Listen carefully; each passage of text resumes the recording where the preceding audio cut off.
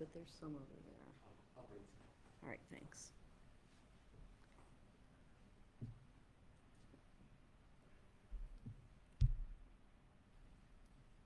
Good afternoon, everyone. Beautiful day out there today, day after the election, post-election day. I've got two things to talk with you about today, and then, of course, we're going to take your questions. I think we'll mix it up a little bit today, and first thing we'll do is we'll talk a little bit about the election yesterday, and then we'll go on and talk about COVID, and then take your questions.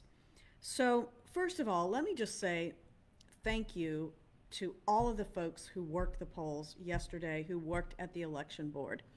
I was out and about at a number of polling places yesterday, just chatting with people and seeing how everybody was doing, and there were a lot more poll workers out yesterday than I have seen in previous elections. They were helping folks stay in line. They were helping folks be socially distanced. They were calling people into the polling place one by one, by precinct.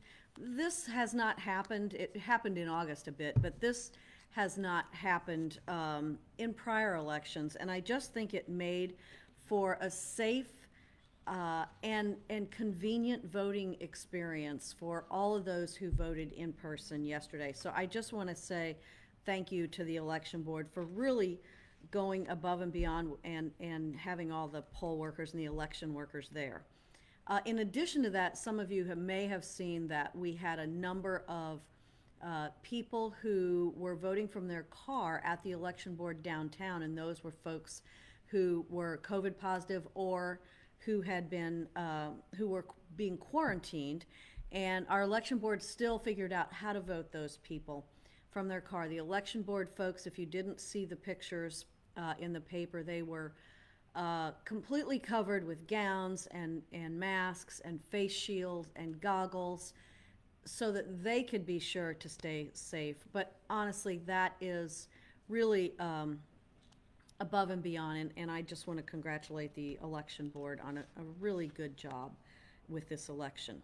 The other thing I want to talk about a little bit is, of course, we're all waiting on what's the result of the presidential election. Be patient. Every vote needs to count.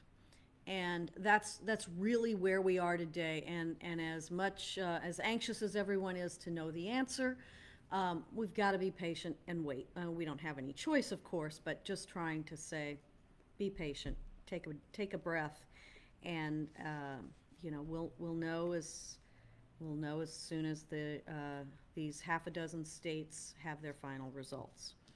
I also want to say congratulations to our new Congresswoman, Cori Bush, who sealed it yesterday. Of course, she won in the primary in August, but it's not done until it's done. And so congratulations, Cori Bush, on being the new 1st District Congresswoman. And I look forward to working with you. Our relationships with our federal delegation are so important.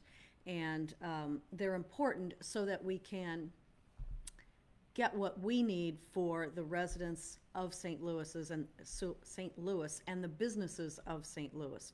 And so, of course, we look forward to working with Cori Bush. One of the things I would say about yesterday is that I thought the voter turnout would be higher. It was 65% of the registered voters voted yesterday. But I went back and looked at a little bit of history. And this is interesting, I think. Almost the exact number of people voted yesterday in the city of St. Louis as voted 4 years ago in the city of St. Louis. So within a couple of hundred. So the voter turnout, while I always want it to be more, it was 65% yesterday of the registered voters. We also know that it's possible that a lot of those registered voters, you know, could have moved, or folks move around, and rarely does anyone take their name off of the voter registration. So every few years, those voter registrations are cleaned up, and you certainly don't want to do it too soon. So exact number of votes cast yesterday was 132,840 in the city of St. Louis. 4 years ago, almost the exact same number. So, always want it to be more, but predictable, I think, voter turnout yesterday. So, yesterday, the city of St. Louis, there were several propositions on the ballot. And just in case you haven't heard the results of a couple of these, one is there was a proposition on the ballot as to whether or not the city could hire people who lived in St. Louis County, for example, or who live somewhere else, and allow them to work for the city while living somewhere else. And we call that lifting the residency requirement. The vote count on that was almost exactly 50-50, literally within a couple of hundred votes. So 50% of the people thought we should be able to hire people who live outside of the city boundaries, and 50% thought we should not. But it didn't pass because that would have been a charter amendment, and it takes 60% of the vote to pass a charter amendment. So that did not pass. Folks, other than public safety officers, police officers, firefighters, EMS, everyone else who is hired by the city of St. Louis will have to live in the city of St. Louis. So that did not pass yesterday. The big thing that did pass yesterday was something called approval voting. This is going to be very interesting for St. Louis. It's only done at one other place in the whole country, and that's in Fargo, South Dakota, North Dakota, one of the Dakotas. So it's only done in one other place. And what it means is that, one, to run for mayor, comptroller, president of the board of aldermen, or alderman, you will not declare a party. So it'll be nonpartisan. I think it's very interesting. I thought in this campaign it was very interesting to see all the Democratic organizations, several of them, who were in favor of not having Democrats anymore on the ballot. That was interesting to me. But the biggest change in this is that in March, when you go to the polls to vote for your alderman or vote for mayor or vote for comptroller in March, if there are 5 people on the ballot, you can vote for all 5 of them. Or you can vote for 2 of them. Or you can vote for 1 of them. You can vote for as many candidates as you want in the primary. Now, I think that's very confusing for people. And it'll be interesting because I think that's going to be hard for people to understand. What do you mean? I can vote for 3 out of the 5 people or 7 out of the 10 people? You know, last time in the mayoral's election, there were 10 people that were running for mayor. And so they would have all been on the ballot. Was it 10 or was it 12? I think it was 10.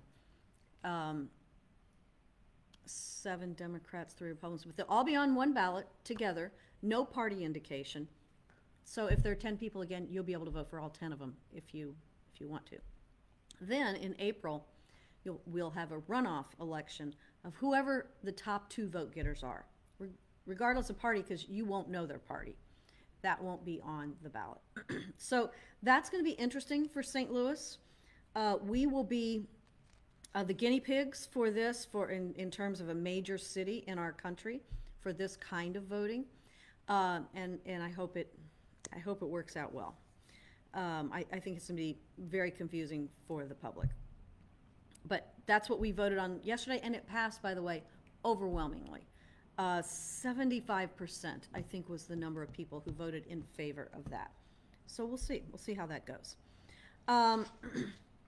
So that's it on the elections for today. We could talk about that longer, but you know, I think just as an update, that election is almost over. We're waiting for some results, but thanks for indulging me on that. Now, on to talking about COVID. Oh gosh. Our COVID numbers, the numbers in the region, are really not good. We had a pandemic task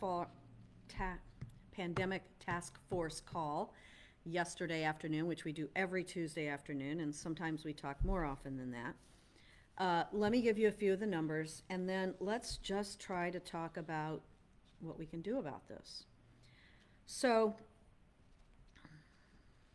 right now, the city of St. Louis is averaging 78 cases, new positive cases a day. 1 month ago, on October the 4th, we were averaging 31. So that's almost a 150% increase in the last 30 days in terms of new cases. People in the hospital in the region, because of course our hospitals serve the region and beyond. Yesterday there were 150 people. Slag's 2 days behind, so that's a Monday number. 150 people in the hospital, COVID positive. Another 103 people were in the hospital who were suspected of having COVID, but they hadn't tested positive yet. A month ago, 229 people were in the hospital COVID positive. So the number of people in the hospital that are confirmed COVID positive has almost doubled in the last 30 days. And I guess it's to be expected. When you have more and more cases and you have more and more spread, of course, eventually more and more people will be in the hospital. The city of St. Louis numbers are not good, but I will tell you that they are better per capita than the areas around us. So while if you're a city resident, thank you for following the mask mandate. Thank you for keeping your social distance, washing your hands, and most importantly for keeping your groups small. So 450 people in the hospital yesterday, 110 were in the ICU, and hang on here, 59 were on ventilators. The only little bit of bright spot here is that a month ago, 48 people were on ventilators. So there are more, but not as much more as there are people in the hospital. So these numbers are very, very sobering. And we are, as a region, I'll tell you that one of the physicians on the pandemic task force yesterday said, we either have to get compliance with the mask mandate and keeping your groups small, or we're going to end up in another lockdown. I don't want to do that. I know you don't want to do that. If we have to do that, that will put more people out of work. That will put more people under extreme stress. So this little thing, called wearing a mask, and I happen to have, I got a new mask from Soulard neighborhood this past weekend. It's very, very cute and promotes Soulard. So while I'm making a little bit of fun, having a little fun with the Soulard's new mask, such a serious topic, and if we won't do it, and when I say we, I mean the big we. I know most of you probably are doing it, but if we won't do that, we are, according to this doctor, going to end up in another lockdown, in another shutdown, in another stay-at-home order, call it whatever you want. So that is the seriousness of this. I know that city businesses are working very hard to be in compliance. Our health department is following up on anybody that they are aware of that's not in compliance, and really to follow up to just say, hey, you guys, you've got to make sure your employees wear masks. You've got to make sure your customers, your patrons wear masks. So it's a very serious situation. Missouri is one of, I think, only 5 states that does not have a statewide mask mandate at this time. And I understand, I really do understand that many people, we don't like to be told what to do. But it's the only thing we have to combat this raging virus that we have, and that is to modify our own behavior. So I ask you to do that.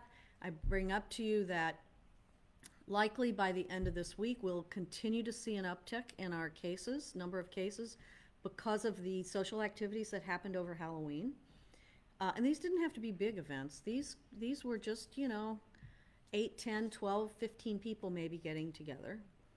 And here we are headed into Thanksgiving, where hopefully you are going to be celebrating Thanksgiving this year with just your immediate family. I know that's difficult. It's difficult in our family as well, but we are just going to be celebrating with ourselves, our immediate family.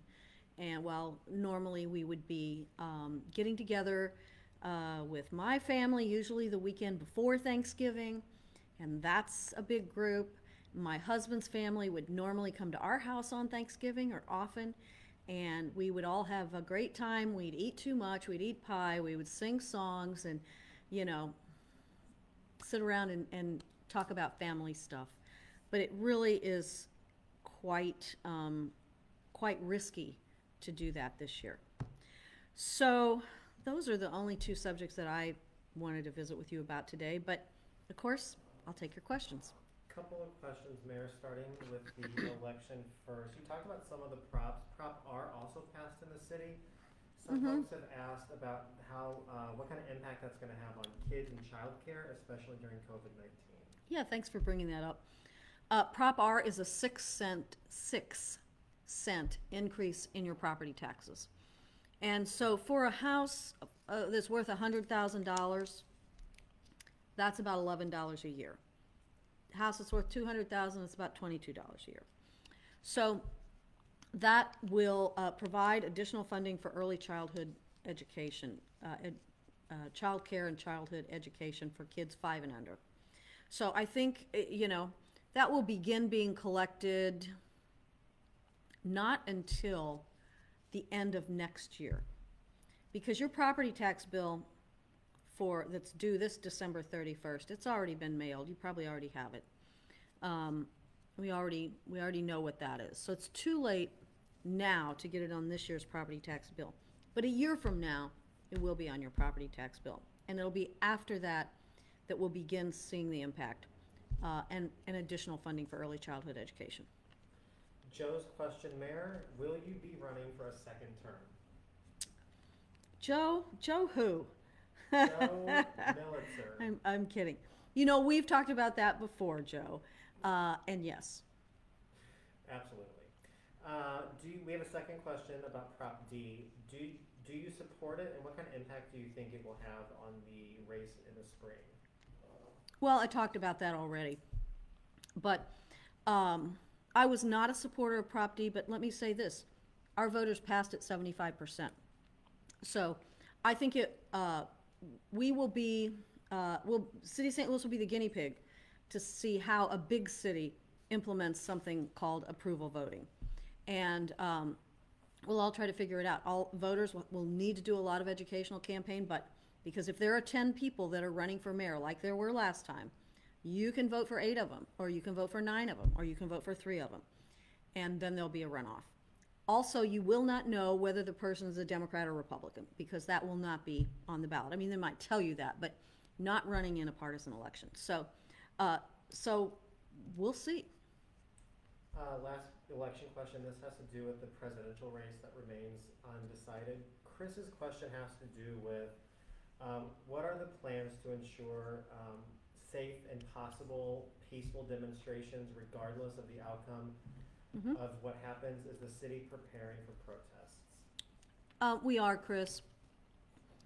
Although last night there was a group of maybe, 75 or 100 people, I'm not sure exactly how many were there, that were downtown, that were really just, they had a screen or something they were using as a screen. I think they were watching election results. And so it was a very calm, I guess would be the word I would use, group of folks. Everybody is anxious about the outcome of the election.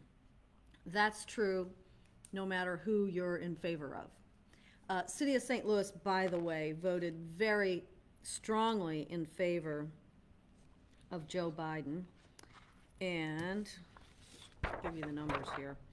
So 82% of the votes cast in the city of St. Louis, just the city, were cast for Biden-Harris. So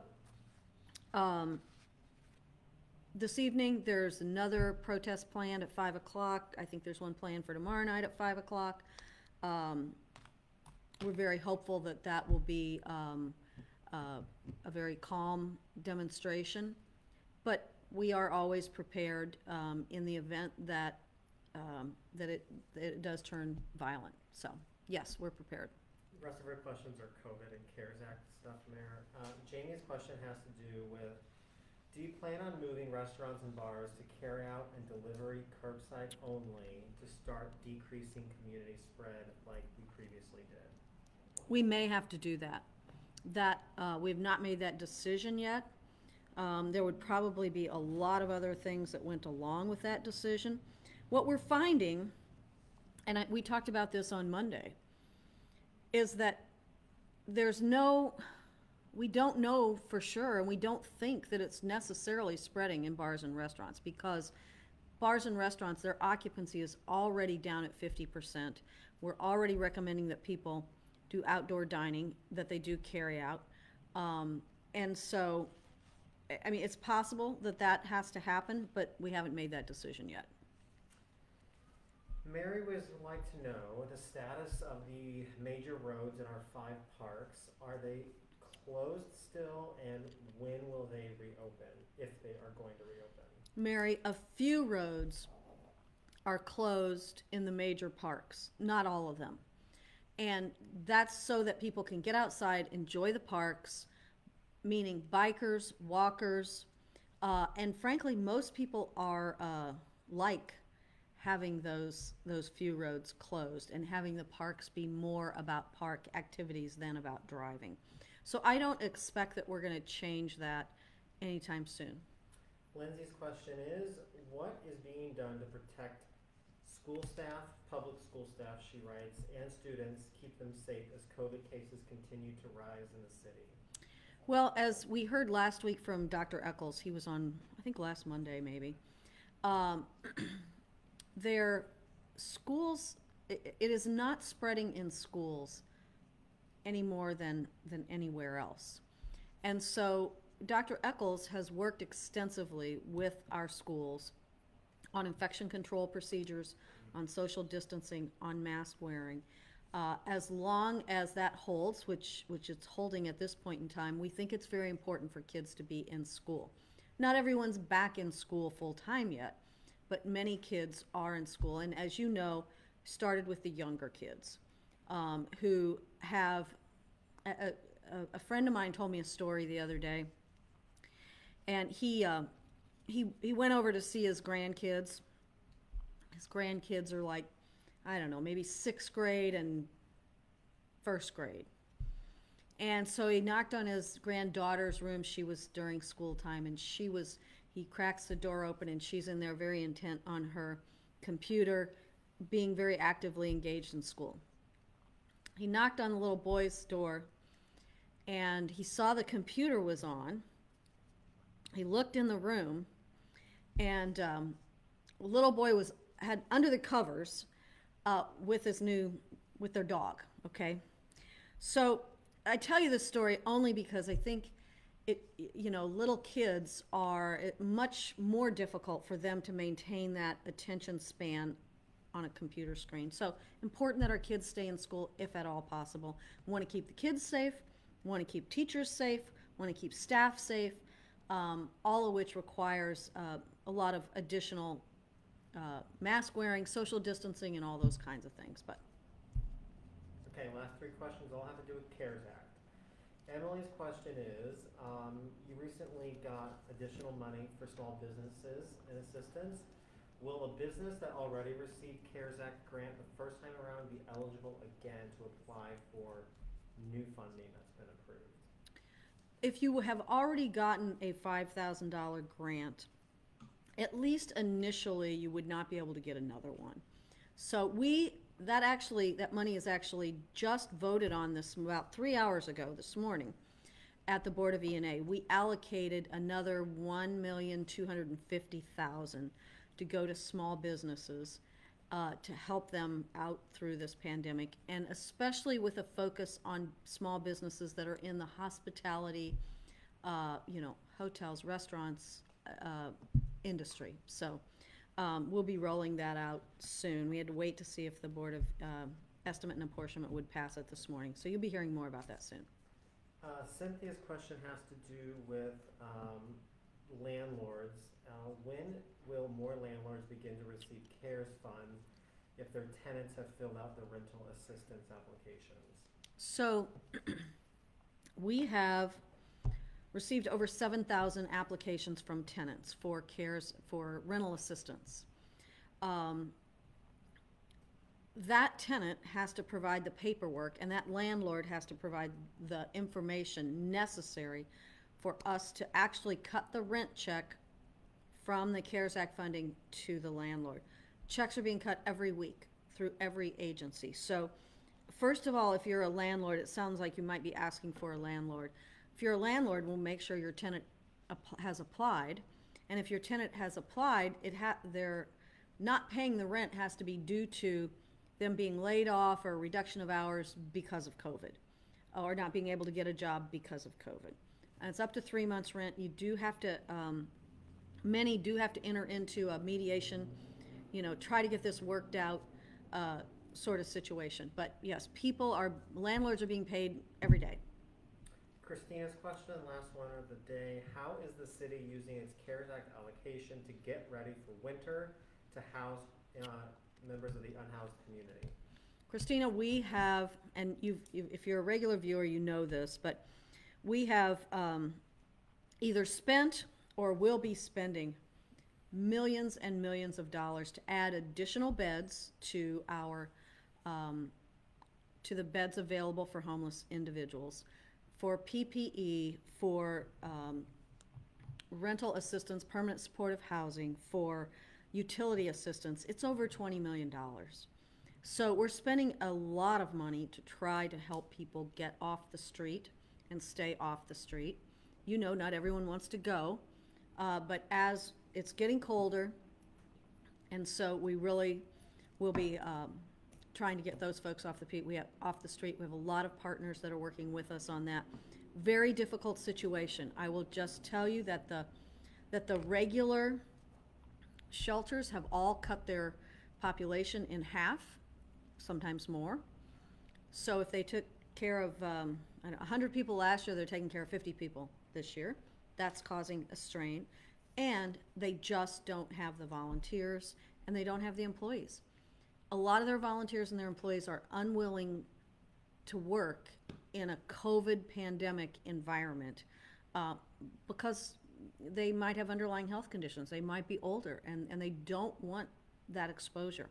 I understand that. So very tough situation, but we are spending millions and millions of dollars. That's it for today. Thank you all. Thanks for being with us today. Beautiful day out there. I think we've got a few more days like this. I hope you get out and enjoy them. Thanks for being with us.